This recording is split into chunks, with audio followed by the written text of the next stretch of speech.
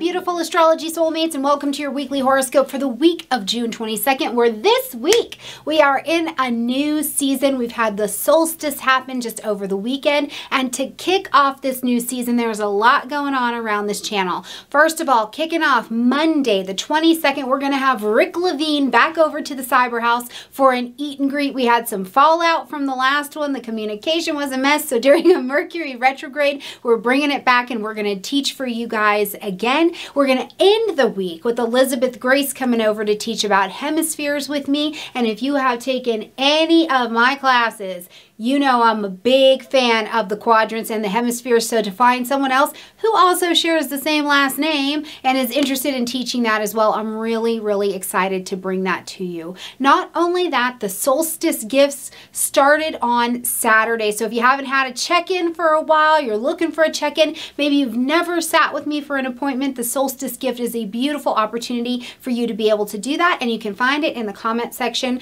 the description box down below, but you can leave comments in the comment section down below for sure.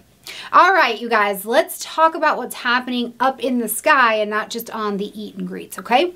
Up in the sky, we've just recently had this solar eclipse at 0 degrees of Cancer kicked us off in a new direction of energy. Veils have been lifted as well. We did come into the solstice, so season change happened as well. Now, this week, I do think we can see kind of a shifting energy, because right here on the 23rd, as we get into this week, Neptune, who is our planet of idealism, compassion, creativity, she gives just enough daydream to our reality so that it's not so harsh, right?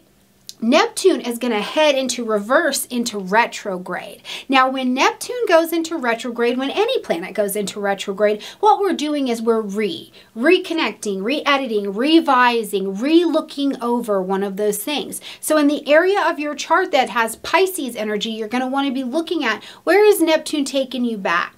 Where do you need to see this thing with forgiving eyes? Where do you need to go back and say, I was quite delusional on that. That was not exactly what I thought it was, and give yourself some grace to come forward? Where do you need to go back to those beautiful creative projects, rework them, reconnect with them, realign with them, bring closure into your life, into different things? This is all a beautiful time during Neptune retrograde. So you can tell I'm recording during Mercury retrograde. But also, as Neptune goes retrograde, one of the things that I love that gets to happen for each of us is that lessons and ideas and situations from the past, we get to go back to them and usually have some closure. Now, where it gets a little bit tricky is that in our solid reality here, Neptune's not here to soften the blow, right? It's not here to create that little bit of haze that does come with a little daydream that we're able to escape to.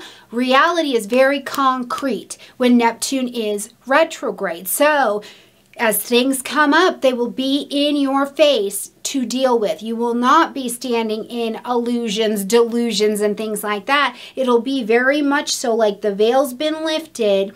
What are we going to do here? We need to handle, we need to deal, we need to see whatever it is. There will just not be that veil of confusion, I think, over the situation, which sounds great.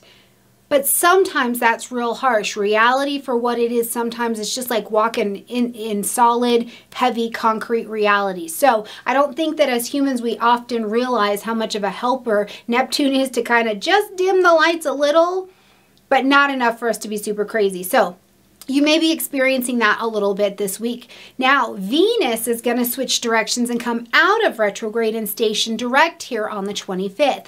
Now, Venus has been retrograde in the energy of Gemini, so we've been reviewing the value of information, the value of relationships, the value of finances, the value of our own self-esteem and self-confidence, and the things, just the things that we value as well. We've been going over them, but certainly in the energy of Gemini, our social connections, our education and our learning, our teaching, our websites, our blogs, our writings. We've been in heavy review of whether these things hold value in our lives. Now, hopefully one of the things you got to discover during your retrograde is that Maybe you've been studying or wanting to study something, and now you can see where you can invest in it, value, and where that information is valuable and applicable for you. Now, as Venus comes out of retrograde and is facing direct, you'll be able to take some more solid action on that. And maybe you also found out that you can't study all of the astrology today. It just has to be like one little thing at a time. And you give yourself some space and time with that Neptune retrograde to be okay assimilating the information you are receiving. That is a huge part of learning, of studying, is the assimilation. You've got to hear it and then let it meld into and absorb into you. So other things we're going to see is that relationships, the relationship bandwagon gets going forward. Communication there may be better, may be easier. Maybe you have more depth, more diplomacy, more value around it. Finances, Venus will certainly have had you looking over your money to say, where are we investing, right? This is for some people too. I'm seeing the vision of real estate. So I'm not sure if you're buying a house or you're thinking, yes, I want to go back, I want to study, be a real estate agent. Venus out of retrograde seems to be a really nice helper for you to be able to do that, okay? Now, as we come to the end of the week and we get ready to step in fully to the weekend, we're going to see Mars coming out of the energy of Pisces, where he's been running in water, getting the heart rate up, but not really getting a lot done, right? Into his home domicile energy of Aries. Now, Mars traditionally spends about 6 weeks in Aries. But because he's going to retrograde, and because this is kind of an unusual year for us, right? All of the planets that we have that can retrograde will retrograde this year. So we're kind of on a slow go of things, and we need that for all the work that we're doing. So as Mars moves here into Aries and he's going to take this retrograde, he's going to be here. We'll feel his influence from the 27th, 28th, right until the end of the year. So we're going to definitely feel this Mars energy. Now, Mars, okay.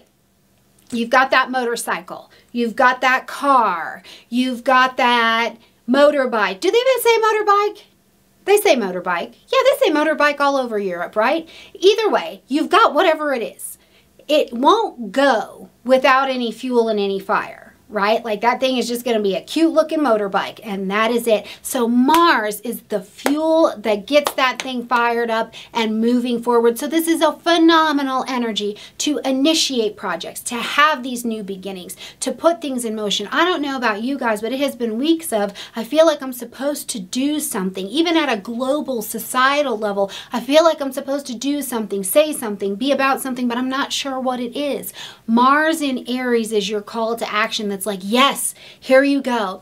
This is going to give you the fuel, the fire. Now, what you want to make sure you do is put some strategy behind it. Be clear on what you're doing so you don't tip into the just impulsive side of Mars that's just acting for the sake of action, right? Instead, take actions, initiate these new beginnings or these pathways forward that are ultimately going to speak to that Venus and Gemini, the value of information, the value of your communication, the value of your education, right? Because Mars in Aries is set and ready to go, but clicked into the wrong track, it can be just as impulsive and explosive as it can be that pioneering leader to take you forward into something really good. Plus, I just don't know about you guys, but I am ready for some oomph.